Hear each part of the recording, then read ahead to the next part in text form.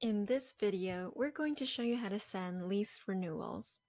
First, you want to go to the Tenants tab at the top, Bulk Actions, then Generate Lease Renewals, and you'll land on the Lease Renewals page. The first step is to customize the email. Simply click on Message Text, and you'll see our default message. You can create your own templates by clicking on Manage Message Templates and Create New. The system automatically puts in the correct information for you in the orange text.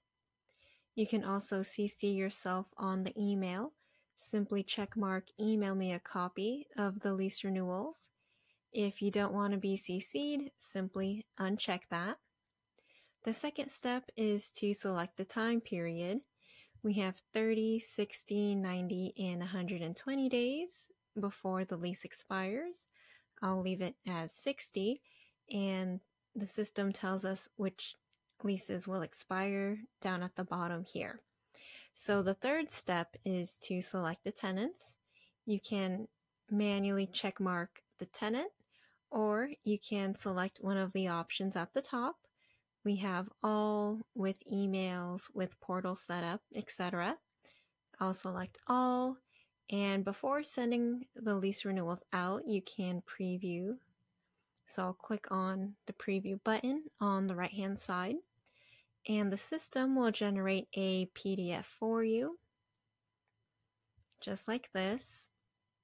And at the top left corner, you'll see the company name. On the right-hand side, we can see the logo. Right below, we can see the tenant's name, the property address, our default message, and at the very bottom we can see the current lease terms, and we can see that this lease ends on August 1st. When you're ready, you can click on Print, Email, or Publish to the portal to send the lease renewals.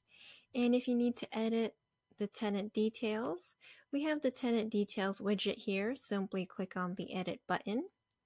And if you need to edit any lease information, we have the Lease widget. Simply click on Edit.